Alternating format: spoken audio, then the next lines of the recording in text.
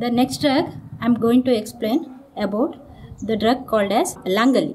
So it is also called as Agnishike because of its showy flowers. So the botanical name of the LANGALI is Glosiosa superba and it belongs to the family Liliaceae. It belongs to the Liliaceae family. So it is a very herbaceous plant and it is a weak stemmed climbing plant. So tendril, you can call it as tendrilar climber. So at the leaf tip you can observe the tendrils, that is the leaf tip is modified into tendril and which helps for the climbing,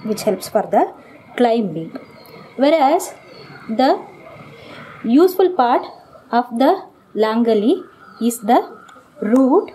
So the roots are usually tuberous. The roots are tuberous and usually they are V-shaped or plow-shaped. So you can make it out like they are plow-shaped in nature with two unequal limbs. So this is the shorter limb and this is the longer limb. So they are usually pointed at the ends. And this, from this end again the new plant arises. So this is the root tuber of the LANGALI. This is the useful part. Then moving on to the morphology of the plant LANGALI. So the leaves are simple. So usually they are arranged in alternately.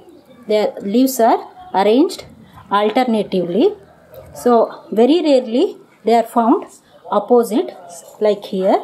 So very rarely they are found opposite. Otherwise the leaves are found alternate. The shape of the leaf is ovate lanceolate. The shape of the leaves is ovate lanceolate. So it is pointing towards the tip. And as it is a member of monocot family, so the leaf base covers the stem. Leaf base is very short and petioles are very short and they cover the stem.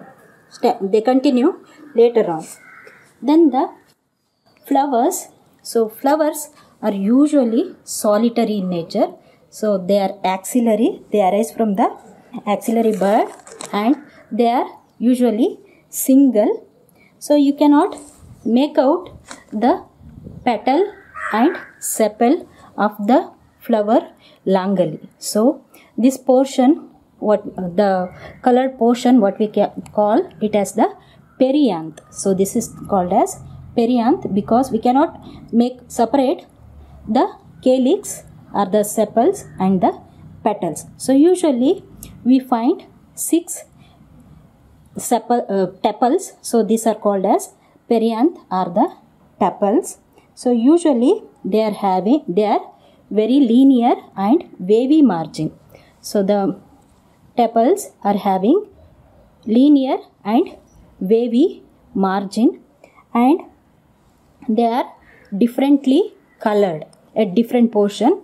That is at the base portion usually it is green in color. Then in the middle portion it is yellowish in color and at the apex it is usually scarlet red in color. So it appears like the flame, so only it is called by the name Agnishika. Then the stamens.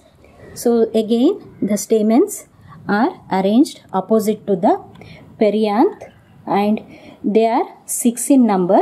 The stamens are very long and they are golden yellow in color. So usually the stamens are long and golden yellow in color, and usually the fruit we find is a capsule. Here is the fruit. So this is the fruit.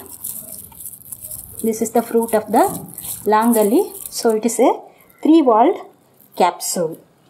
So this LANGALI is usually mentioned under the Upavisha and the roots are usually used as a abortifacient, and the roots are also used in the treatment of Indralupta or Krimi Karna.